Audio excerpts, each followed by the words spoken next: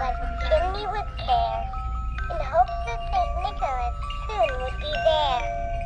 The children were nestled all snug in their beds, while visions of sugar-plums danced in their heads. And Mama in her kerchief, and I in my cap, had just settled our brains for a long winter's nap, when out on the lawn there arose such a clatter. I sprang from the bed to see what was the matter. Away to the window I flew like a flash, tore open the shutters and threw up the sash.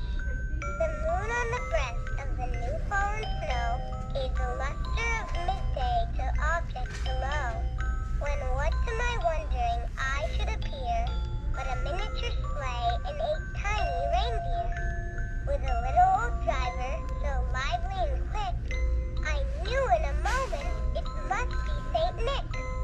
More rapid than eagles, his coursers they came, and he whistled and shouted and called them by name.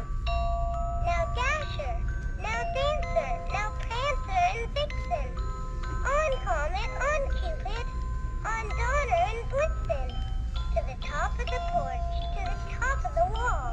Now dash away, dash away, dash away all.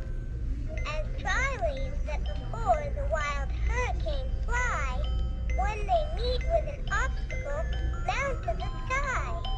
So up to the housetop the coursers they flew, with the sleigh full of toys and St. Nicholas too. And then in a twinkling I heard on the roof the prancing and pawing of each little hoof. As I drew in my head and was turning around, down the chimney St. Nicholas came with a bound.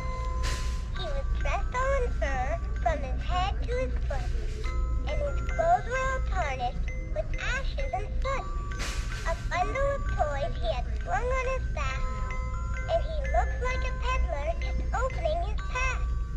His eyes, how they twinkled, his dimples how merry, his cheeks were like roses, his nose like a cherry. His droll little mouth was drawn up like a bow, and the beard of his chin was as white as the snow.